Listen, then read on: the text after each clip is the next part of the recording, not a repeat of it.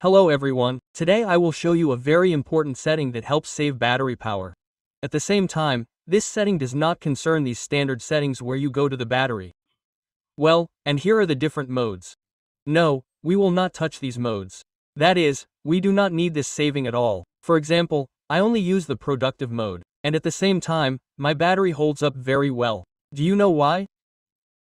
Because you also need to monitor how applications work in the background.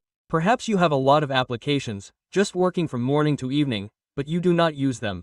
And at the same time, of course, your battery charge is uselessly eaten up. It happens that you put your smartphone down for the night, wake up in the morning, you did not use it, and you already have 10 or minus 15% there.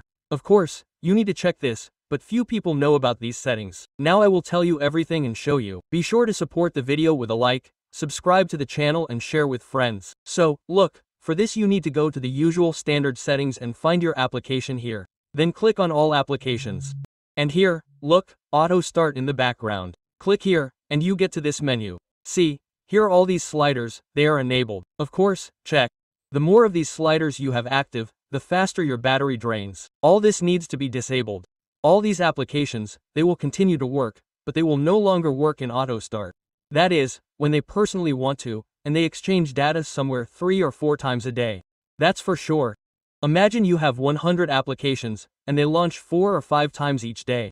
Of course, we disable all this, leaving only the most important applications there that you need. The rest should be completely turned off, and then you will be pleasantly surprised that your battery will last a very long time.